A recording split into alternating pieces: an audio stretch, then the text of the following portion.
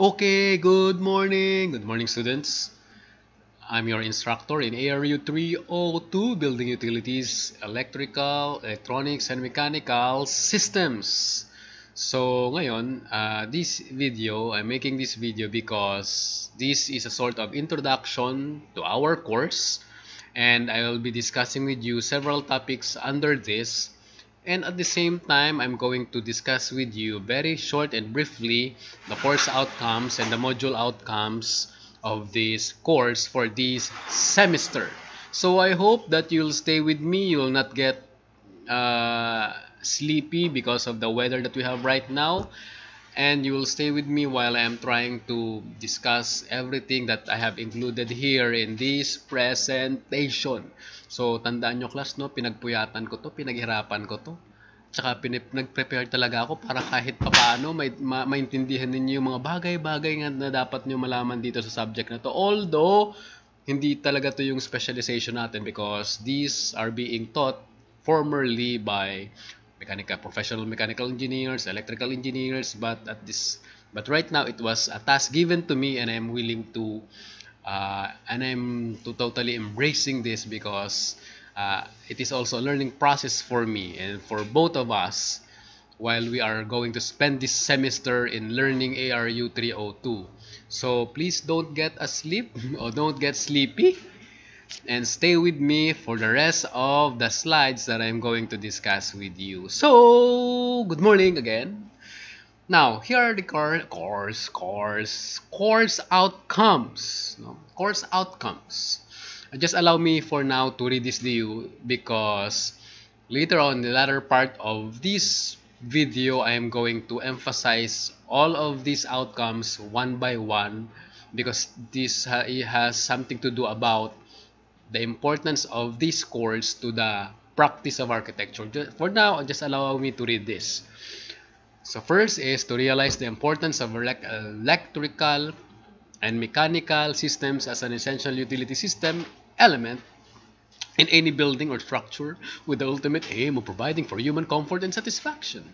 To acquire fundamental knowledge of the systems involved in relation to the activities occurring within the confines of a building in terms of either environment, control with the power provided by the electricity generating devices and appurtenances.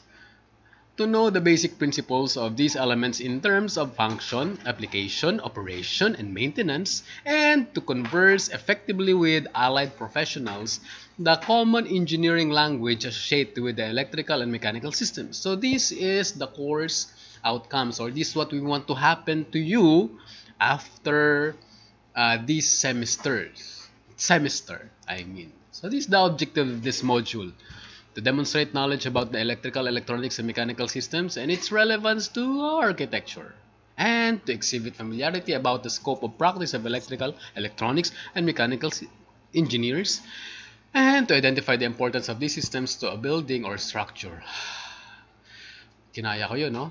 Now, the content of this module is number one, the electrical, electronics, and mechanical systems, the scope of practice of electrical, electronics, and mechanical professionals, and the background and relevance of this, to the practice of architecture. So here we go. Topic number one. This is just a brief introduction or brief discussion about electrical, electronics, and mechanical systems.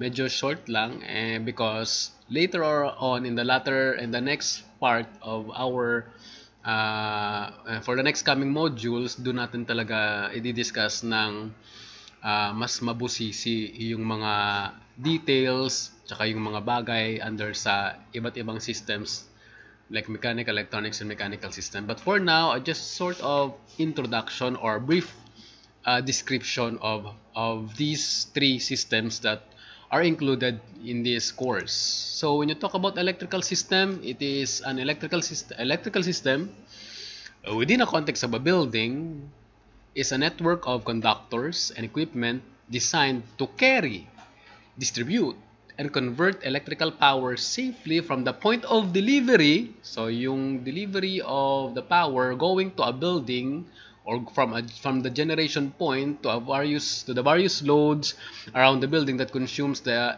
electrical energy. So yun daw yung sinasabi nating electrical system from the distribution, syempre papasok doon yung sa summary service entrance, and when talk about electrical system in the building, so yun na yung how it was designed by the designer, professional electrical engineer, and how it will function in a way that it will respond to the needs of the end users or the users or the people who will be using that building. Also, when you talk about electrical system from the Republic Act 7920, the new electrical engineering law, according to that law, when you talk about electrical system or electrical system design, it refers to the choice of electrical systems, including planning and detailing of requirements for protection, control, monitoring, coordination, interlocking of electrical systems among others. So yun daw yung electrical system based on RA 7920. So it includes planning, of course. Plan has to be created. It has to be furnished. It has to be on hand, wherein it includes all the details of the possible equipments that are going to be used in a building, the possible design of each electrical systems, the power layout, the lighting layout, at the same time other system and part of this system or part of this plan or part of this system includes the control, the safety protection, the protections, the control, and many other things under the system.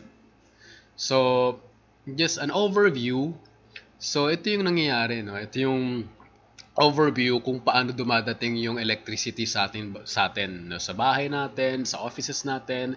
It comes from the point of generation wherein, like for example, yung mga diesel-fired power plant, coal-fired power plant. So these are or nuclear power plant, hydropower plant, or mga solar farms. These where the generation of electricity are being done. So dun yung production, dun ginagawa or nagpo-produce. Then so pagkatapos nun, yung tinatawag na dun yung next is yung transmission. So kung may makita kayo mga transmission towers, mga malalaking towers, no, nanggagaling yun of course sa generation or sa production ng electricity. Then it is being distributed, being transmitted through transmission towers and transmission lines. Then dinadala dun sa mga distributors. So may mga distributors like for example More, Peco, Eleco, may mga sarili silang substations, and in their substations dun naka-connect yung mga transmission lines, and they are the one tasked to distribute the electricity going to the households, to the offices, to the buildings, and iba pang mga establishments. So just a short overview. So pagdating naman sa bahay natin, syempre may mga electrical service, yun yung tinatawag dito, makikita mo tong electrical service o yung service entrance. So tingnan nyo yung bahay ninyo kung may mga ganito, kung wala, ewan ko lang kung bakit nagkaganon. Pero syempre part talaga to ng electrical system because coming from the distribution line of your distribution company, dito kino-connect yung linya. So sa service entrance papunta dun sa may electric meter para malaman mo kung mga ano kalaki or gaano kalaki yung kinukonsume ng electricity per month. Then may main panel ka tinatawag, or it serves as the main control point para sa isang bahay na kung for example aalis ka, walang tao, pwede dun mo na lang patayin para sigurado lahat off. Pero at the same time, yun, may mga switches, may mga receptacles, at saka may mga examples na mga equipments na ginagamit mo para sa loob ng bahay na kung saan ginagamitan ng electricity. So in a building, in a small building, so ganun pa rin. Yun nga lang, ang pagkakaiba, instead na dediretso siya sa main panel mo or sa electric meter, may mga galing sa distribution, dadaan pa siya muna syempre sa may transformer because it had the load coming from the distribution company has to be converted in a way that it is suitable to the loads of a building. Yun, parang ganun. Sana tama yung sinasabi ko. Anyway, pagkatapos nun, syempre, dediretso na siya sa may meter and at the same time, doon na siya sa may control panel mo and it will now be distributed to different branch circuits in your building. No. So, ito naman. For example, pagdating naman sa mga malalaking buildings, so from the service entrance, may mga main distribution board sila. Pagkatapos, naka-divide. May mga ganong buildings talaga. May malalaking main distribution board, naka-divide into 3 sub-distribution boards, and each distribution boards has different functions. Like for example, in this one, ang function ng isa is para sa HVAC. So yun lang talaga yung focus niya, HVAC. Pero somehow, nakakonect din sa kanya yung ibang mga maliliit na mga equipments, mga appliances like lighting, plugs, lighting, computer, air conditioner, mga TV, something like that, no? It's in the first distribution board. Now, in the second distribution board, ang nakakonect sa kanya yung malaking machine. So, maybe malaking machine, like for example, it has something to do about so may machine siya nakakonect. Siguro, in a building like this, yung mga elevators, mga escalators. So, nakafocus lang yung distribution board na to para sa ganung mga machine so that it will not hamper the other equipments or other parts or electrical systems in the building. And may isa pang distribution board or yung motor control center. It focuses sa mga pumps na embed sa building o yung mga pumps na ginagamit sa building. So, yun. Pag mga malalaking building, mga complicated na mga building, so ganito, yung somehow yung itsura, yung system na ginagamit nila. Pero, sige. No? Ang hirap pa lang maging electrical engineer, no? Mabuti na lang nag-architect ako. Pero, to be honest, no, if I am not an architect, I might be an electrical engineer kasi yun yung sana yung gusto kong course next. Pero kinuha na ng kapatid ko, so sa kanya na lang yun. Tsaka mahirap talagang electrical engineering. Yun! Napagod.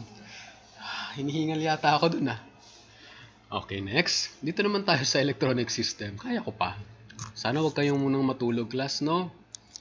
Nagising-gising.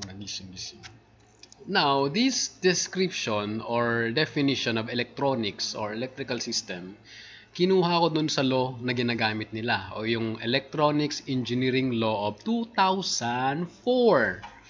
Now, electronics is defined under this law as the science dealing with the development and application of devices and systems involving the flow of electrons on other carriers of electrical charge in a vacuum, in gaseous media, in plasma, in semiconductors, in solid state, or in similar devices, including but not limited to applications involving optical, electromagnetic, and other energy forms when transduced or converted into electronic signal. So, nagets ninyo? Paki-explain nga.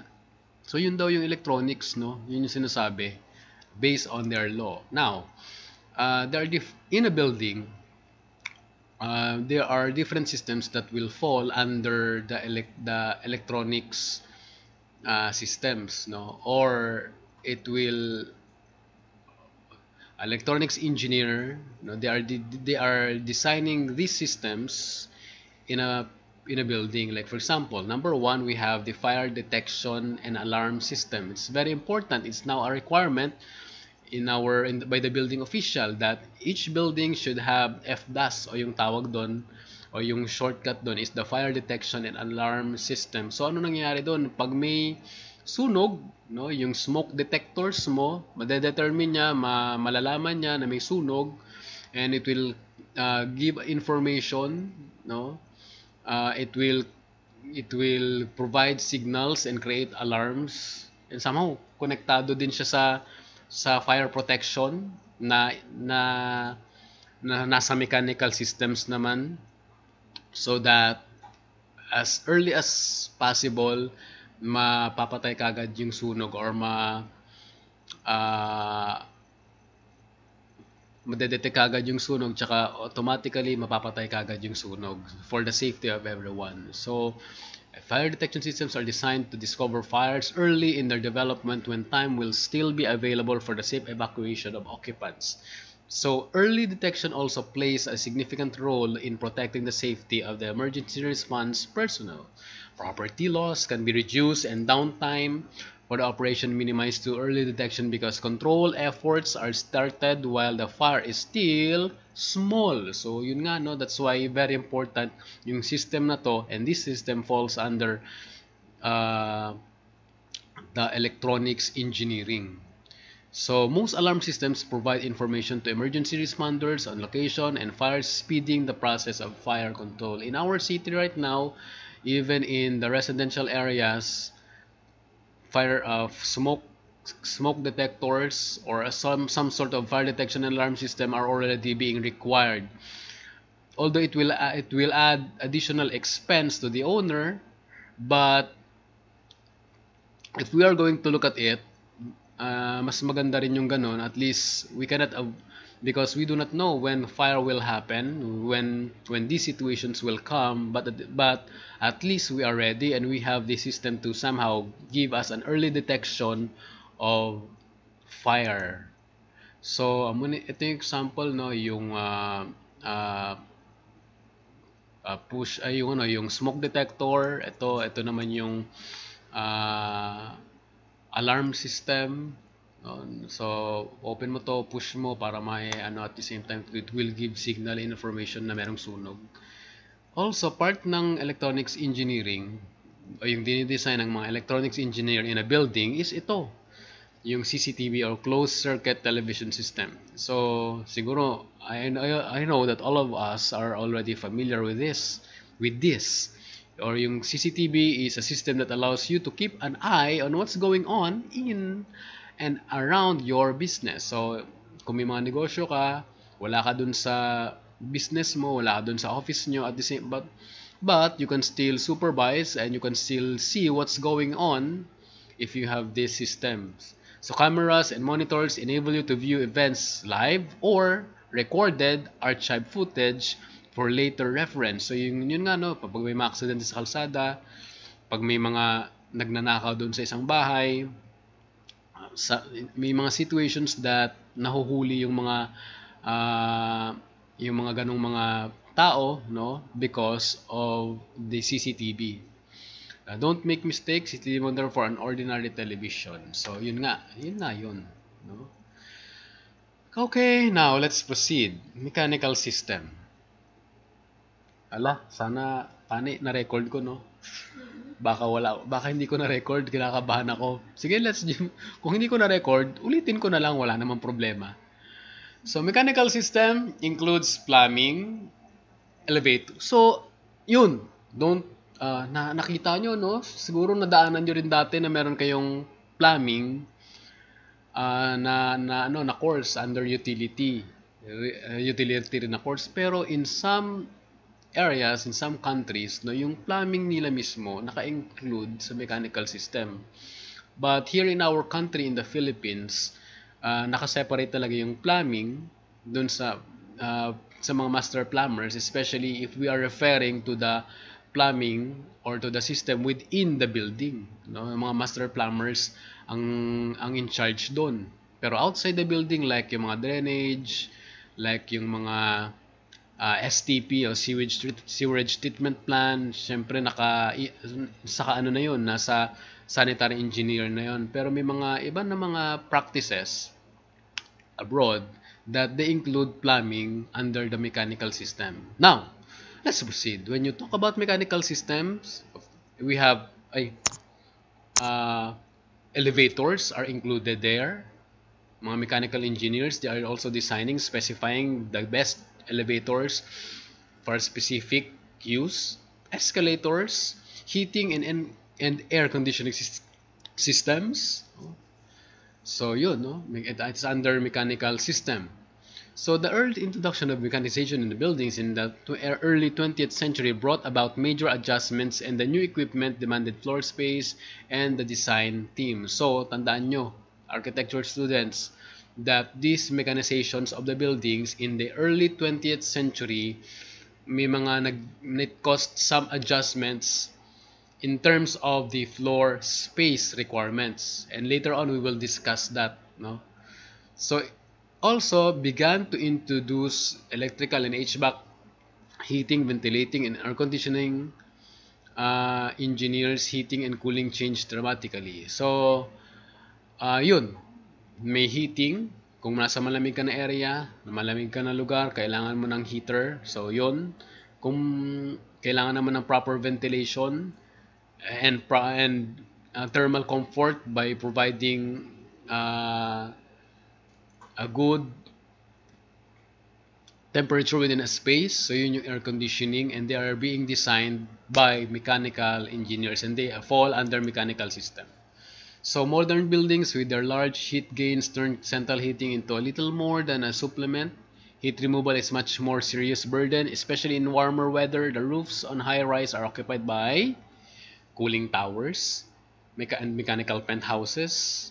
Entire floors are often dedicated to containment of blowers, compressors, water chillers, boilers, pumps, and generators. That's why if you happen to visit a building na may mga roof deck, and if it happens to be a mall, so makikita mo doon, no, nandoon yung mga cooling towers sila, mga mechanical penthouses nila, yung mga blowers, compressors, yung mga pumps nandoon, because it is doon nila nilagay para at least it will not occupy some areas in the building. Doon na lang mas convenient if in case kailangan ng mga maintenance. Yon.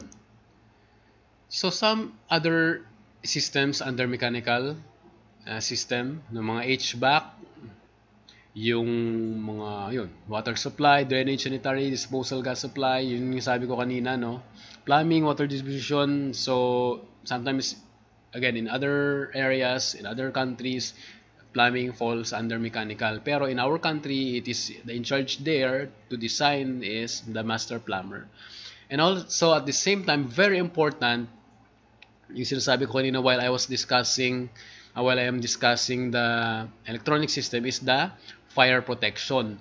So yung smoke detector, they will detect the alarm, they will detect that there is a fire, no? It will give an alarm, then at the same time yung fire protection natin, that's why may mga nakikita ka sa mga buildings na mga sprinkler heads, because once na naramdaman mo na may mainit or it will automatically dispense water, no? So yun, sige, discuss lang natin brief, more detailed yung mga ganung bagay.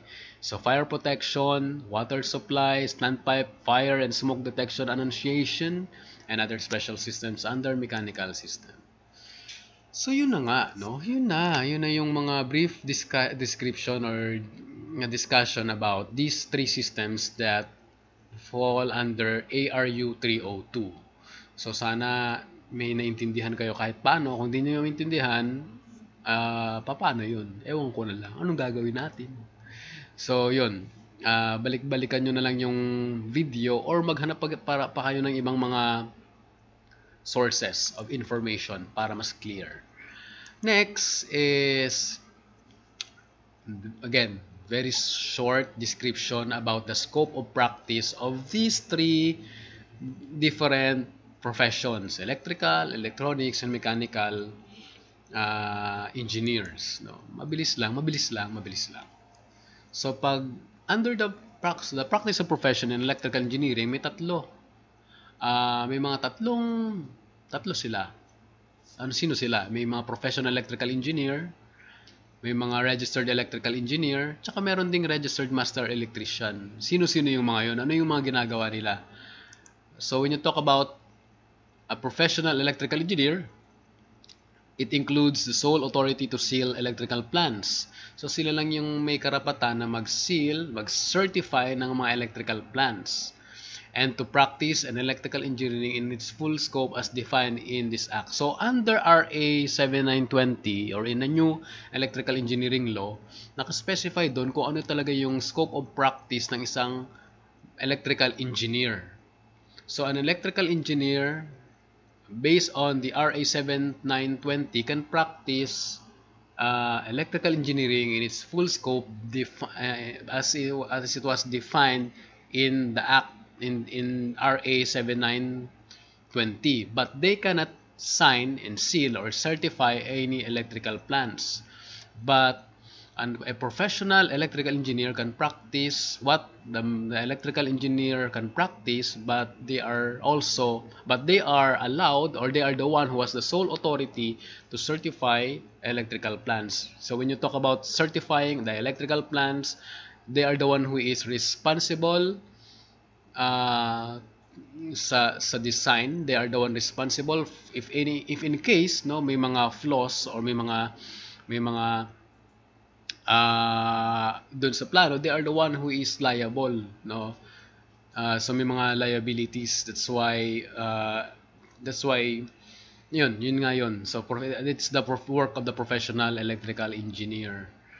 So when you are a registered electrical engineer, based on the law, syempre yun yung mga pwede mong i-practice.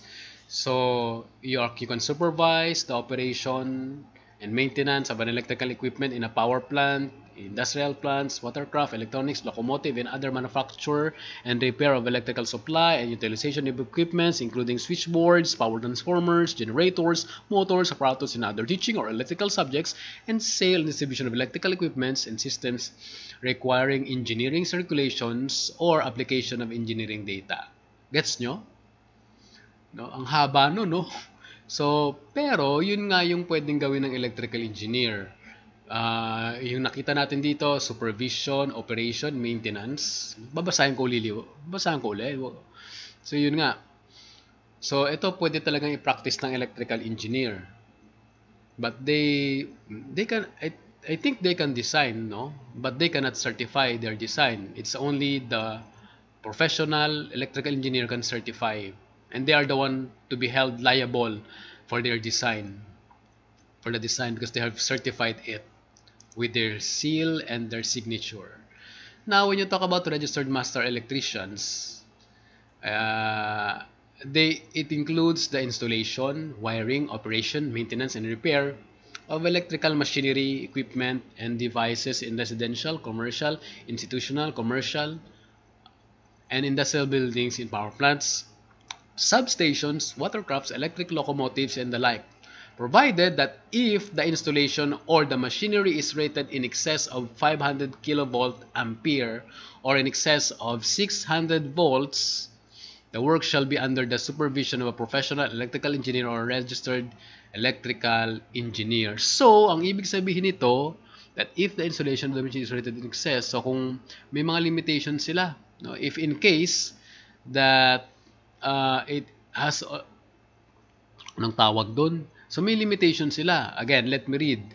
If the installation or the machinery is rated in excess of 500 kilovolt, or in excess of 600 volts, so dapat ang gagawa na noon o yung mag-take charge sa mga ganong kalaking mga voltahe should now be the electrical engineer, registered electrical engineer, or the professional electrical engineer. Okay? Now, the electronics engineer. May mga electronics engineer, gaya ng electrical engineer, may professional electronics engineer, may electronics engineer, may yung registered master electrician, may counterpart siya sa electronics engineering, which is the electronics technician. So, ano yung pagkakaiba nun?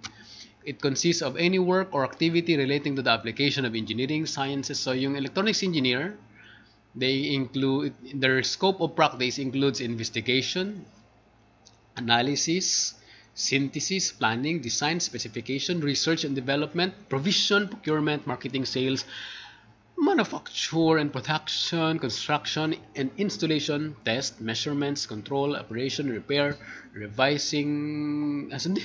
servicing, technical support and maintenance of electronic components, devices, products, apparatus, instruments, equipment, systems, networks, operations, and processes in the field of electronics, including the communications and telecommunications information and communication technology, or ICT, based on RA 9292, which is the Electronics Engineering Act of 2004. So, yun daw yung ginagawa ng electronics engineer. Now, tingnan natin kung anong ginagawa ng PECE, no? Professional Electronics Engineer. Okay. It consists of all of the above plus the sole authority to provide consulting services as defined in this act and to sign and seal electronics plan, drawings, permit, applications, specifications, reports, and other technical documents prepared by himself or herself or under the his direct supervision.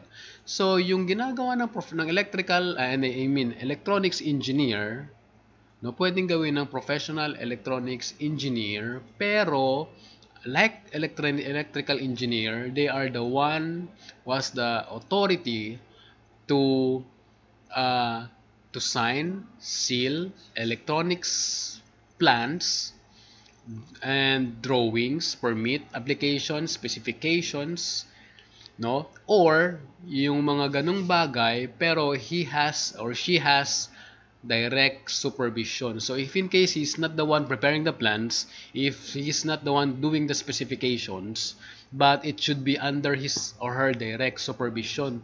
So parang ganun yung sa may electrical engineer or professional electrical engineer. So ganun din yung sa may professional electronics engineer. They can practice what the electronics engineer can practice, but he is or she is liable because he's the one, it is his name, it is his seal, it is the signature of the professional electronics engineer ang nakalagay dun sa mga plan. So siyang liable kung ano man ang mangyari, kung may mga ibang mga bagay, kung may mga questions, something like that. So sa kanya kumbaga he is the one responsible for his plans and designs. No? So electronics technician consists of non-engineering work or activity relating to the installation, construction, operation, control, tests, measurements, diagnosis, repair and maintenance, manufacture and production, sales and marketing of electronic components, devices, products, apparatus, instruments, equipment, systems, networks, operations and processes located on land, watercraft, aircraft, and etc. Etc. na lang kasi ang haba. So, that's electronics technician. Now, dito na lang. Next, let's proceed to the practice of profession of a mechanical engineer. So, dalawa lang in-include ko kasi may iba pa eh. Like for example, may tinatawag pang plant mechanic, no? So hindi naman kasama 'yon. So dito na lang muna yung dalawa, mechanical engineer and professional mechanical engineer. We'll try to differentiate the two.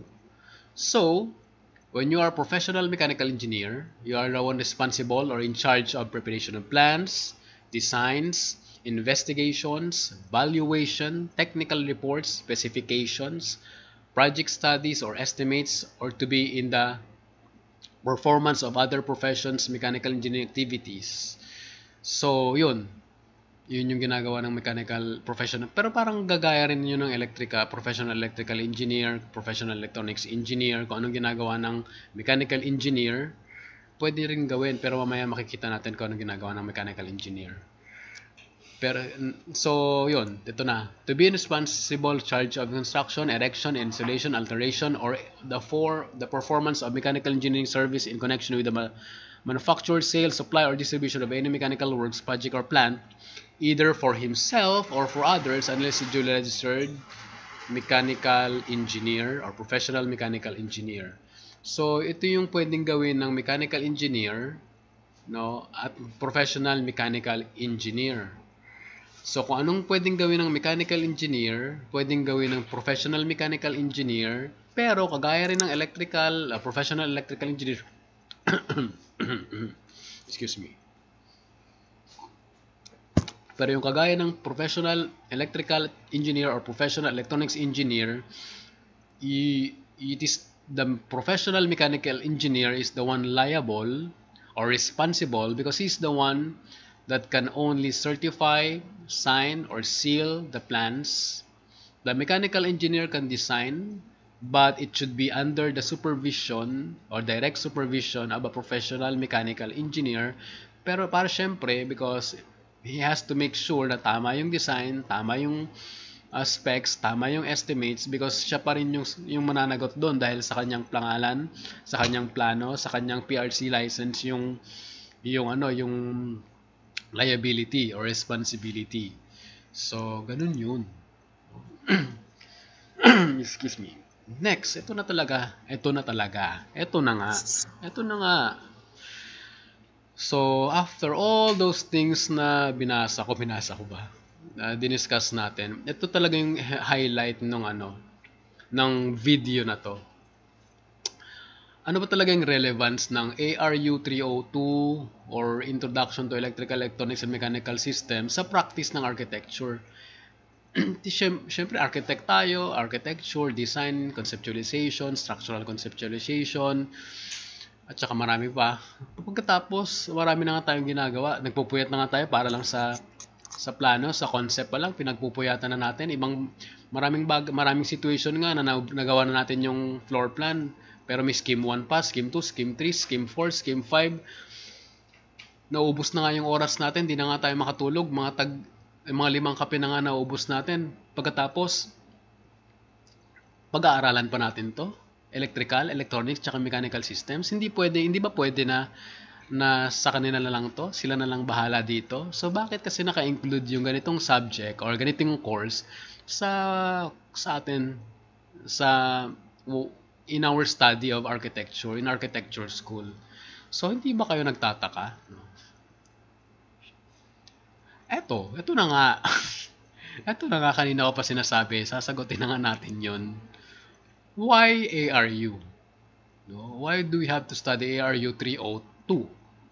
And why we have to be familiar with the electronic systems, electrical systems, mechanical systems na may mga professions na nga diba na in charge doon. So bakit ba kasi kailangan natin talaga maging familiar doon? Ito na nga, kanina ko pa sinasabi, ito na nga. No, ito na talaga. Let just me read to you a brief definition of architecture based on RA 9266. Architecture is the art, science, or profession of planning, designing, constructing buildings in their totality, taking into account their environment in accordance with the principles of utility, strength, and beauty.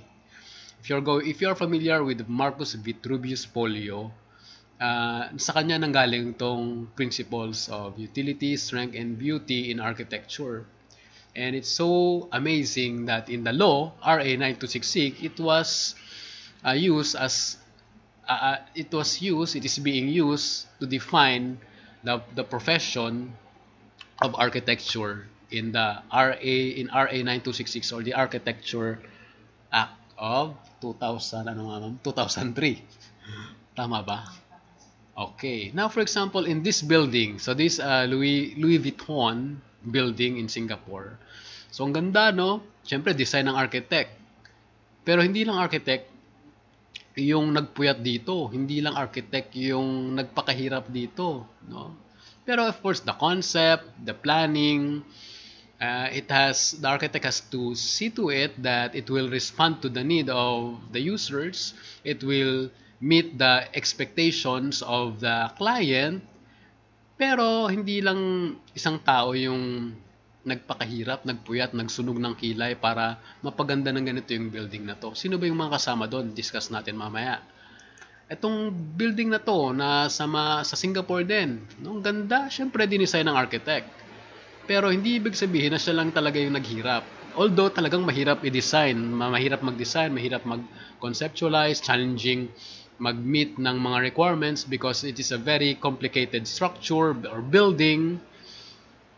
But aside from architects, may mga ibang tao that is part of the team.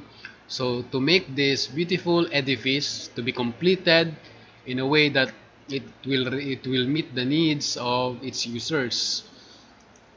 So ito naman yung interlaced in Singapore, a very good design, a uh, very good expression of what architecture is. So ang ganda ng concept, ang ganda ng plan, ang ganda ng design, but of course, just to tell you that it is still a team effort kung bakit naging successful yung design at saka naging successful yung completion ng building na to. Now, nakikita nyo sa picture, no? This an analogy of what architecture or what a building is, no? So yung mga building na yon na titingnan natin, Louis Vuitton, Marina Bay Sands Hotel, Convention Center, and the interlaced in Singapore. So they are being likened to a human body. A building, in this example, a building is being likened to a human body. So, I hope nasusundan ninyo yung sinasabi ko. No? When you say human body, syempre may iba't ibang system. Yung circulatory system, syempre from the heart, no? Yung heart mo na laging ewan ko ba kung anong kamustang heart mo ngayon. Syempre it pumps blood, it distribute the blood sa iba't ibang part ng katawan natin, to our brain, to our other parts, no? So the blood is being pumped by the heart. So it falls under the circulatory system of our body. Now when you talk about nervous systems, mga signals, mga impulses from the other parts of the body na dinadala sa brain mo para ma-recognize kung ano yun, yung mga pains na nararamdaman mo sa kamay mo, sa ibang part ng body mo, yung signals dinadala pupunta sa brain mo para ma-recognize mo there's something wrong or there's a pain that maybe that you have to be it gives you information or alarm so that you'll know kung ano ang situation ng body mo. Yung respiratory system, syempre humihinga ka, lahat ng tao humihinga, di ba? So yung and all the same time digestive system, galing sa bibig mo, yung kinain mo pupunta sa esophagus, stomach, large, small intestine, pagkatapos dun, alam mo na kung saan lalabas yun. So digestive system, yun na yun. And of course, skeletal system. So ito yung mga systems na sa katawan natin. And ito yung ginagamit. And of course, yung facade, yung itsura, yung proper placement ng mata, yung proper shape ng kilay, proper shape ng bibig mo, yung baba mo mahaba or hindi, yung tenga, yung color, syempre it's your ano kumbaga yung makikita na portion sa body mo. Pero tandaan natin, no, hindi ibig sabihin na hindi nakikita, hindi na importante. So yung circulatory, nervous, respiratory system, digestive system, skeletal system, these are very essential, very very important parts or systems sa body natin. Now, again, a building here is being likened to a human body, wherein when you talk about circulatory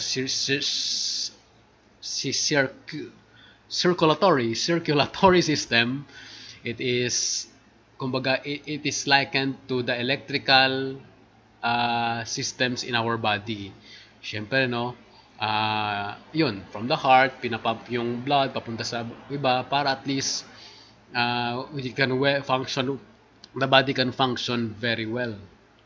Like the CCTV system or CCTV system, yung electronic system, 'di ba sinasabi natin kanina, yung mga signals, no, sa electronic system, may mga for example, smoke alarm, pag na-detect na may smoke, pag na-detect na may apoy, so it will bring signal, it will bring information.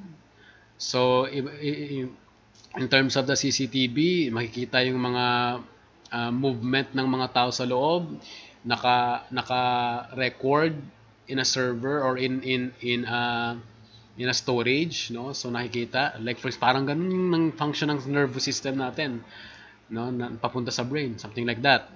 Respiratory, parang mechanical engineering, parang nasa system ng mechanical engineering, no? Mechanical engineering system. So syempre, like for example air conditioning, no? So kailangan heaters, ventilators, may mga ibang buildings may mga dehumidifier pa to control the humidity within the building. So ganun pa yung mga ginagawa nila. No? So it is likened to the mechanical system in a building. Or I mean, the mechanical system in a building is likened to the respiratory system of a human body. Yung digestive system, so yun, sanitary engineer, for example, nagbumog ka, no? Syempre, pagkatapos, hindi mo ilulununin yun. Syempre, sa lavatory yung labas nun. O yung bagsak nun. Papunta sa lavatory, papunta dun sa, saan? Down, sa drainage, no? Papunta dun sa, saan pupunta yun? No? Sa mga pipes, papunta sa may catch basin, or papunta sa, saan pa? Kung saan, no? And of course, skeletal system. That's why very important din yung function ng structural or civil engineer, because the weight of your body and all this system nagre-rest, nakarely sa strength ng skeletal system mo. And it is the same thing in a building. Lahat ng load coming from the roof, mga dead loads, live loads, the load of yun, mga equipments mo doon kine-carry ng structural system ng building. And the same thing with our skeletal system, it carries the weight of our body. So meaning for a building to be completed in a way that it is functional, it responds to the need of the users, and it meets the expectations of the client, kailangan talaga team effort, no? Pero of course, architecture is the prime profession in construction or in a building, pero it cannot be done by just the architect alone. It is a team effort by electrical, electronics, mechanical, sanitary engineer or master plumber, and a structural engineer, and iba pang mga team, part ng team for a building to be completed, for an edifice to be constructed, and in a way that it meets the needs of the end users. So, yun nga, ulit, bakit nga kasi natin talaga kailangan pag-aralan yung ARU? Balikan natin yung course outcomes natin. Ito talaga yung goal why we are studying this course. One is to realize the importance of electrical and mechanical systems as essential utility system element in any building or structure, with the ultimate aim of providing for human comfort and satisfaction. So, yun nga, no? Yun nga talaga. So, at least maintindihan natin how is it important, how it will help you as an architect, as a designer, to meet or to achieve your aim of providing human comfort and satisfaction in your design of a building. Also, to acquire fundamental knowledge and systems involved in relation to the activities occurring within the confines of a building in terms of indoor environment control with the power provided by electricity generating devices and appurtenances. Tandaan natin that these systems they need space in our plan, in our design, in our building. So kung alam natin yung mga systems na to, alam natin kung ano mga kailangan nila, alam natin we can somehow anong tawag doon, we can see to it that we have included it in our planning, in our space, in the design of our space, in our space planning. We have included it in our space planning so that na-provide natin siya ng proper design in terms of the movement, especially yung mga taong talagang gagamit ng mga systems na yon, no? So at least in our plan, we have included it, we have considered it, it has been part of our space planning. We have allocated spaces, rooms, and other things so that we can ma-accommodate natin yung mga systems na yon, no? For example, magdi-design ka ng elevator, nakalimutan mong maglagay ng ng room sa itaas ng elevator, no? Yung mga ganun eh. Nag-design ka ng elevator, nakalimutan mo pala na may space pa dapat para lagyan ng anong tawag doon, ma'am? Machine room. So wala nang space, paano mo gagawa ng paraan 'yun? So may mga ganung mga situations. If you are doing a multi-story building, syempre dapat may mga tawag ka doon, may mga electrical room, no? So pag hindi mo na include 'yun, nakalimutan mo, you are not familiar with the system. So 'yun, may magkakaproblema ka during the construction or mismo. Siyempre, during the construction, doon mo pa hanapan ng lugar yon. Kasi doon pa lang marirealize na ay kailangan pala yung space na yon. So magkakaproblema ka doon. So for example, yung mga machine room, mga electrical room, mga rooms na kung saan para mas mabilis na ma-troubleshoot yung mga problems in terms of the electronics, in terms of the electrical, in terms of the mechanical. So, kinukonsider na kasi yun natin during the planning stage pa lang. So, if you are an architect, if you are a designer, or of course, an architect, dapat alam mo yun para at least na-consider mo na. Because if it is an art afterthought, magkakaroon ka talaga ng problema. So, masakit sa ulo. And that's why it's very important that we are familiar with these systems and how these systems work. Yun. Pagkatapos, to know the basic principle of these systems in terms of function, application, operation, and maintenance. Yun nga yung sinasabi ko, no? Yun nga.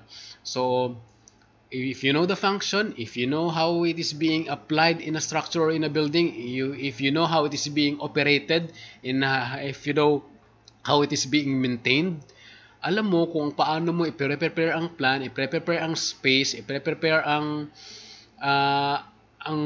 movement in your space planning so that it can accommodate to all these systems. It will not hamper the movement of the ordinary people inside the building.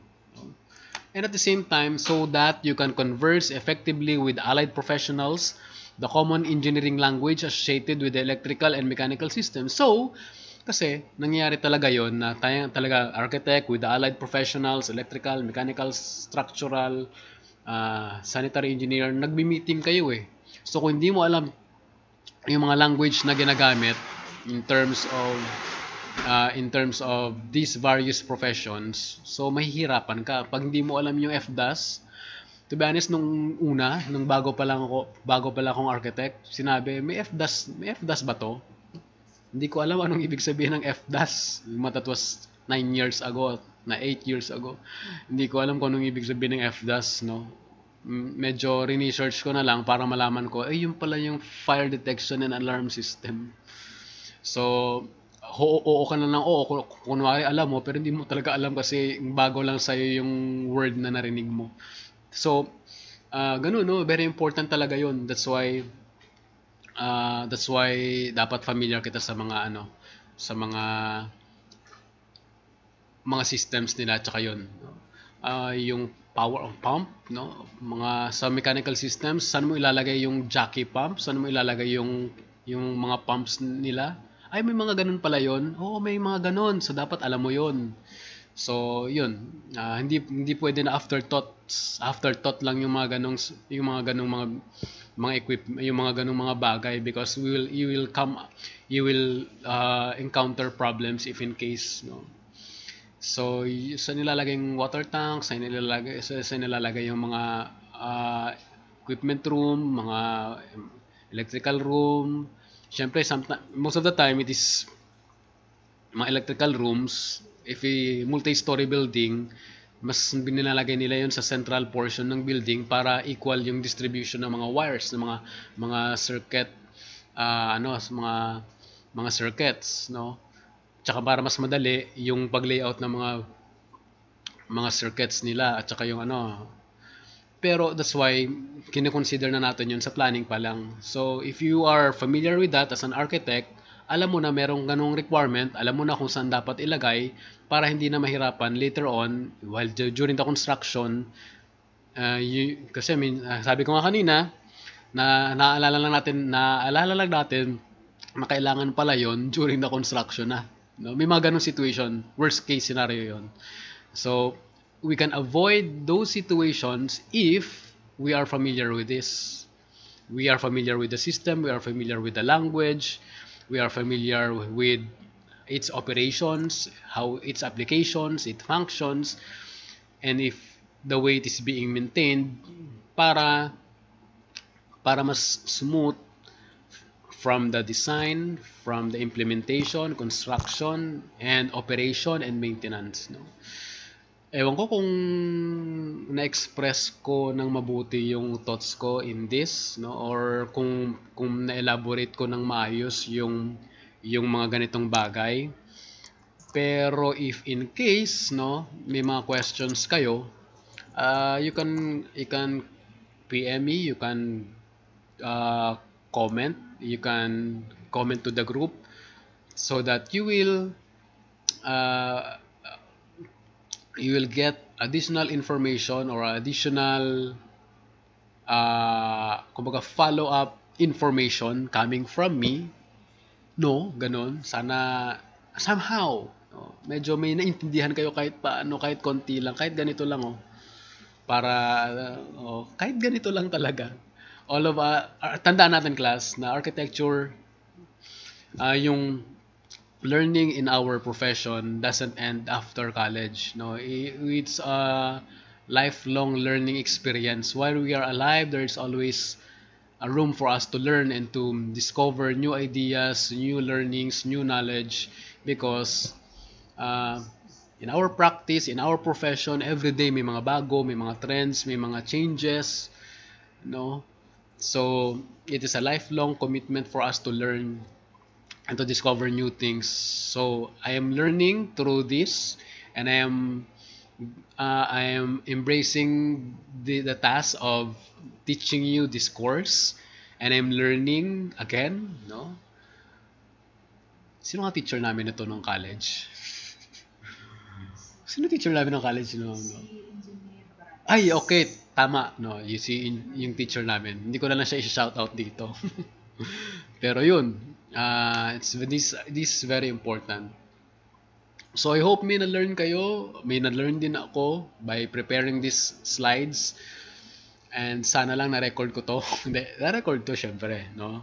So if you have some questions, PM, chat, post, no? I'll be uploading this sa YouTube, in my YouTube channel. And comment down below, subscribe, like, share, and etc. whatever. Thank you so much, class. See you tomorrow sa Google Meet for our interaction, discussion, mga question and answer portion. Daw may ganun ba? Okay, salamat. So right now, I'm with my former professor, teacher, Architect Lea Hesta, with former student, no? Si Erica, hello, shout out. And tatlo lang kami ngayon sa office. So thank you very much. I hope you learned something. Bye-bye.